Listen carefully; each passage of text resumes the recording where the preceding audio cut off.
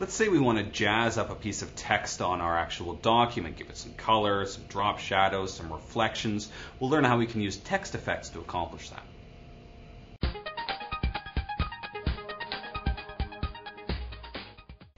To apply some text effects, I'm going to go into the Home tab and look at the font chunk.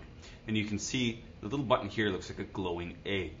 And if I click on it, it's a drop-down list where I can get all of these different effects. And here's a bunch of the presets, and here's where I can go and customize the ones that I like. So what I want to do first is come in here and I'm going to highlight a bit of text. And I'm just going to grab a word that's out here. And I'll go back up to text effects. And you can see I can roll my mouse over top and I get a live preview here of what my text is going to look like here. And there are all kinds of neat things in these effects. I can do shadows, I can do reflections, outer glows, changing colors, and all kinds of really neat things. You'll find these will work a lot better on text that's quite large, because on small text the outlines tend to kind of bleed together a little bit, and it may not look, or may not be very readable, I should say. So maybe I'll come down here and I'm going to type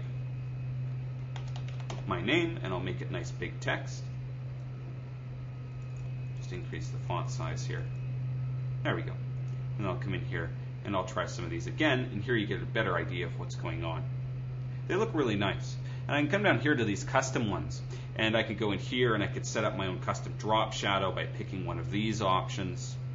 Or if I want a reflection effect, I can come down here and choose one of these reflections. You can see the reflection here happening under my text. Scroll down a little bit. Back to reflection. Those are pretty cool. And simply just click on them and it would apply it to your text. We've also got glows here, so it'll glow with a certain color. You can choose that here. And you can see there's even more glow colors to choose from in this little menu here. Pretty simple to do, and simply pick the style you want, left click, and it gets applied to your text. If you want to get rid of any of those text effects, I can highlight it, and I could come up here and I could use my clear formatting button to set it back to regular text. So there you have the text effects, and keep in mind these effects work better on bigger text rather than small text, as the small text tends to get a little muddy and hard to read.